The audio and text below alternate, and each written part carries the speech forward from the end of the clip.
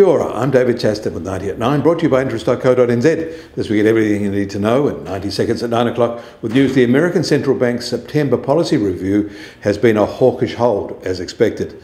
It kept its policy rate at 5.25% following a 25 basis point hike in July, but signalled there could be one more hike this year.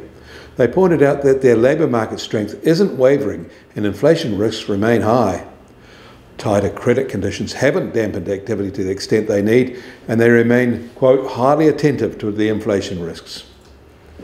In the economic projections they released with today's decision, the dot plot shows most voting members see a higher rate by the end of this year.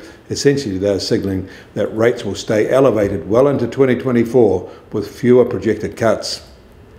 In Japan, household assets are growing, and in a different way to the usual cash priority they have had traditionally.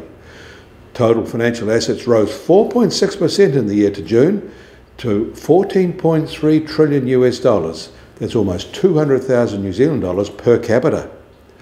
But the cash portion only rose 1.4%, while equity holdings jumped 26% and funds and investment trusts rose 16%.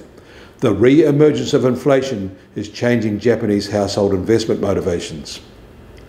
And China held its loan prime rates in its monthly review yesterday. This is what analysts were expecting though. And China is worried about the outflow of funds by foreign investors.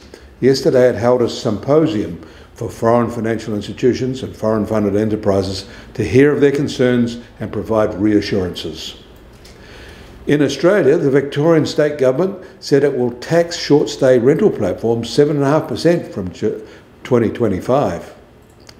The US Treasury 10-year yield will start today unchanged at 4.35%, and the price of gold will start today at just on $1,943 an ounce. That's up $13 from yesterday.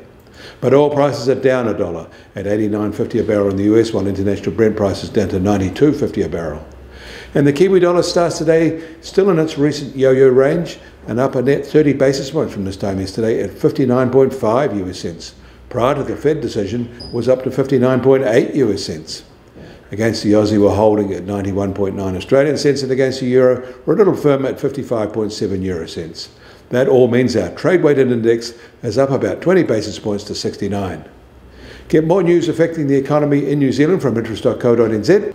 Kia ora, I'm David Chaston, and we'll do this again tomorrow.